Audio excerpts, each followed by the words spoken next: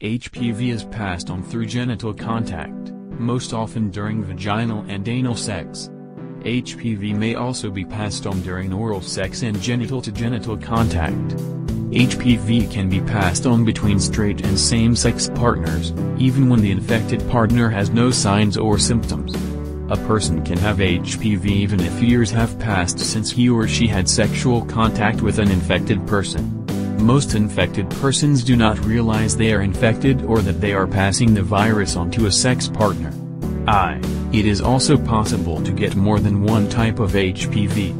Very rarely, a pregnant woman with genital HPV can pass HPV to her baby during delivery. In these cases, the child can develop juvenile-onset recurrent respiratory papillomatosis, JORRP. Most people with genital HPV do not develop symptoms or health problems from it.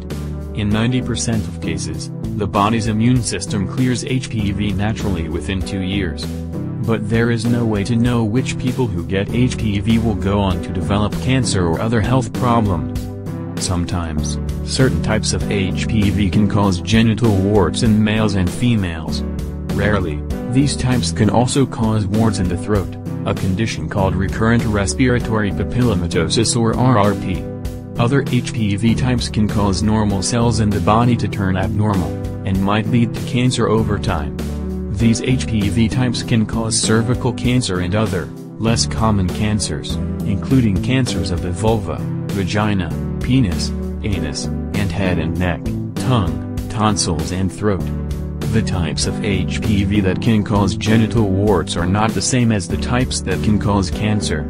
Please subscribe to our channel and give this video thumbs up. Share this video with your friends on Facebook and Twitter. Thanks for watching.